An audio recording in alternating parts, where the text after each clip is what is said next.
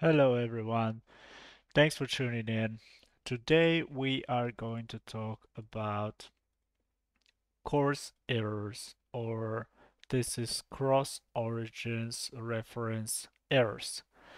And the whole idea of cross reference origins errors is that when you have an API call, it's this one over here.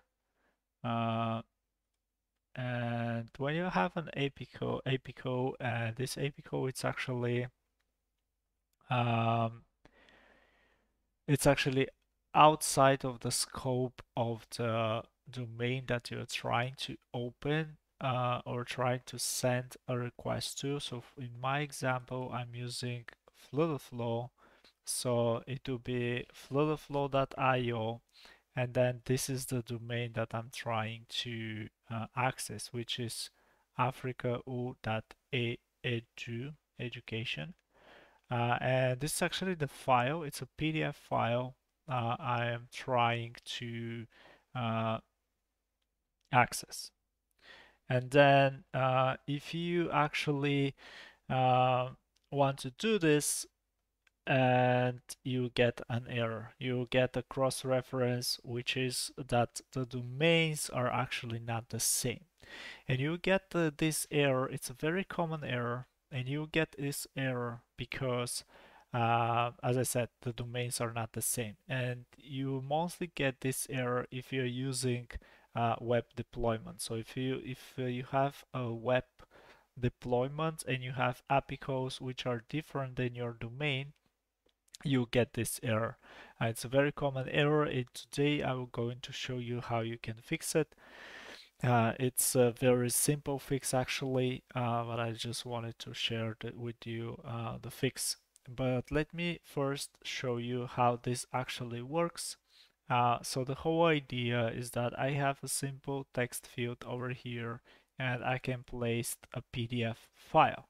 So like I said in the last video, we talked about it, and there was this error CROS, and then we fix it with a extension in Chrome.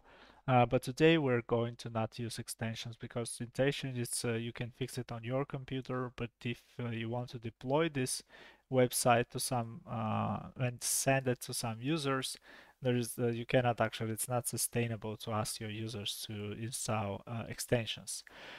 So the whole idea, like I said, is you place a PDF file, or you can change the code and place any file you want to, but in our case, we're talking about a PDF file. So the whole idea is you place a PDF file and you click upload. So when you click upload, right now there is, I didn't actually show a message here, but you can if you want to. And then the whole idea is that in my Firebase storage, if I go to users and then the ID of the users and then the folder, it's called PDF. And if I refresh this, let me just refresh it real quickly for you. Right now, as probably you can see, or you cannot see, it's 10:23 a.m. And if I click this, this is the PDF that it was just created. It's 10:33. So it's the same time it was just created. It's 3 megabytes. And then the name of the PDF, it's demo, so I can just click on it. And this is, you can see the URL. Um, it's my URL actually of the project. And then this is the original one. So you can see it's actually the same PDF. There's 2 pages PDF, and there's the second page PDF. It's totally the same PDF. And then if I click on upload course, which is using another strategy, the old strategy from the old video to try to upload this file, I will get this error. So let me just show you real quickly. So if I click this button, we'll wait a little bit. And now you probably can see that I have this uh, from origins. So we have like I said, Africa from origin, and the origin actually, it says here, it's service front-end storage, and probably this is what FlutterFlow is using, and it says has been blocked by CORS policy, no access control allow origin header is prevented on the request sources. So like I said, this is a very common error, and this will appear in all your web deployments, or not only web deployments, but if you want to test your app in a test mode or run mode. And just keep in mind that this will actually, I think this will actually run fine. As I said in the last video, search from the forum. He's a very prominent user and expert of FlutterFlow, and he confirmed me that this will work fine. Sorry, when you're using a mobile device. So like I said, this will not work if you are using um, if you're using web deployment on test flow or tests or run mode. So let me show you how this actually works. So if I go over here, where is my code? There's not code actually in this project. So this is my page. It's a very simple page. I have a text field, which is a super normal text field. I don't have anything in this text field. And then I have two buttons. The first button, let's go with the first button, which is the original button. So if I go to the first button, I have some code, which is to upload file to local and web, which we talked about it in the last video. If you haven't watched the last video, so yeah, if you haven't watched my last video, this is the last video I'm talking about. Save custom PDFs and files with FlutterFlow to Firebase storage, easy kite. And let's go over here. Now, so this is code. Like I said, I will not explain the code because I already did it in this video. If you haven't watched it, you can watch it. And then I'm actually storing the file path I'm storing and I'm returning it as a path, or maybe this would be better as a path, not paths. And this will actually can go to file path, and the action output will be path and confirm. Okay, so this is, like I said, this will work in mobile, but it's not working it's not working on web. So let me just fix that real quickly. This should be file path and not name. And then this was, like I said, the old button. And the new button, let me just zoom a little bit. And the new button is the whole logic of the new button is that we have an API call. And the API call is actually a simple API call, which is the PDF. And then we have the custom action, which is to upload a raw file to Firebase storage. So let me show you first the API call. So if I go over here, I have two API calls right now.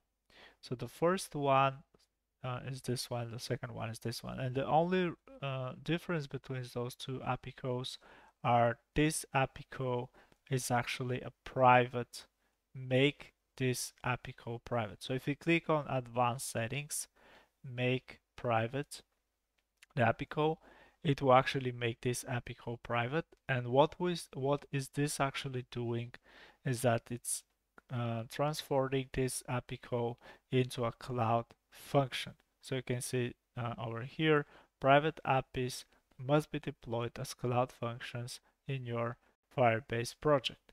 And it will appear here out of date. If you click this, it will appear here out of date. Your cloud functions are out of date, and it will say deploy your cloud function. You have to click a button over here, and it will get this. You should get this green, and it says green check, and it says deployed.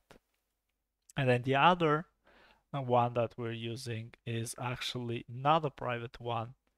And that's why we are getting this error. In order to avoid the error, and when we're using API calls, like I said, we need to make this API code. We need to go to advanced settings, make private, make the API code private, deploy the private API codes. And if you go to your Firebase and go to functions, you can actually see uh, your API codes. So right now I have, sorry, not your API codes, your cloud functions. Right now I have two cloud functions, and this is the one that we're talking about, is the one that it's the actual API code that is being converted to a cloud function. And thanks to thanks to this fix, it will actually no longer have the cross-reference origins error. And actually, I did another one, which is lock user actions that we run every 24 hours. And we are actually going to talk about more in the future videos about how you can deploy your own API codes. Yes, this time finally came to talk about deploying cloud functions. I avoided actually talking about cloud functions, and the sole reason for that is that you need to code, and it's heavily coded. So let me know in the comments what type of cloud functions you want me to show you first, and if you have some recommendations, let me know, because I'm still wondering which are the best cloud functions I can show you. Okay, so let's go back to the actual code. I keep on saying code. It's not code actually. We just need this API code. And then if I go back, the private one. So if I go back to this button, which is the working one in web, and go to open, and this is my this is my API code. So I only need this API code, and I'm getting the file as bytes. So the API code will return, like I said, let me just show you one more thing. So just to be clear, this is a GET request. I only have the arrow to the page, so the arrow to the file. I don't have any variables, and I don't have any query parameters. This is the only thing that I have. And then if I go to restore, probably this is important to show you, because if I test this API code, I will get a no. And when I get a no, you're thinking that, okay, this is not working, something is wrong, I should not get a no. But unfortunately, this is how FlutterFlow is working right now, so you will get a no. And don't worry about it, it will still work. I tested, so it will still work, and you just saw that it is working. But in reality, it will not return no, it will actually return the file as bytes. And then we have another custom code. And yes, this time we have a custom code. And then if I go back to the custom code, like I said, every time I have the GitHub set up. So if you need to check the code, just go to the GitHub. It will be available. The link will be available in the description. So the whole idea is that we are getting the file as bytes from the API code, and then we are getting this file as bytes, and then we're uploading it to the users, the ID of the user, and then PDFs, and then the file name. In my case, it's demo, but you can just call it wherever you want to, and then we are uploading the file. And when we upload the file, we actually we actually save the download URL or URA to the file path. So if I actually try to instant reload this page, I'll probably have the time to show you. But yeah, this is the whole idea. And like I said, this will return you the file as bytes. And there was actually a lot of questions on the live stream.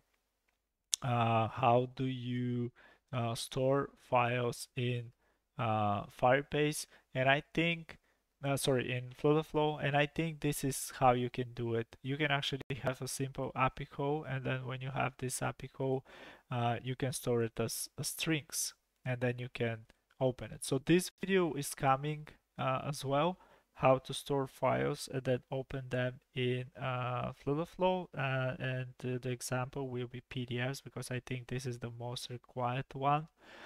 And then let me see if that loaded. Okay, so now it loaded, and let me go back over here to the page, and let me just copy the file again. So if I place this file here, upload it, I should see the path. Yes, so you can see the path over here that was successfully uploaded. And then if I refresh this page, I should get the time, which is 10:36 or 37. I'm not sure when it was exactly uploaded. So let me just see. Okay, so if I click over here, you can see it's 10:37 and now it's 10:37. So this is the file. Let me open it again and it's totally working. And like I said, this is not only for uploading files, of course. Like I said, this can be, you should actually use this for every single API code that you have. And yeah, in order to work for web, you should use it with advanced and then private API. There is no disadvantage for that, and you can definitely do it this way. If you don't need your app to work for web, then just don't do it. But if you want to work for web, this is how you can do it. And before we go, actually, I just wanted to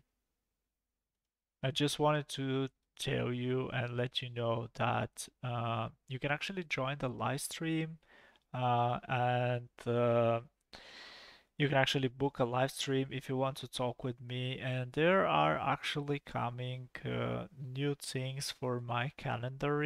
I'm actually partnering with a friend of mine, a very close friend of mine, who is very good with UI and UX. And I know that there are a lot of people asking me for this, so the calendar will be changed in the future, and I will have this function as well. So I will provide help for UI and UX as well in the future. So yeah, good things are coming.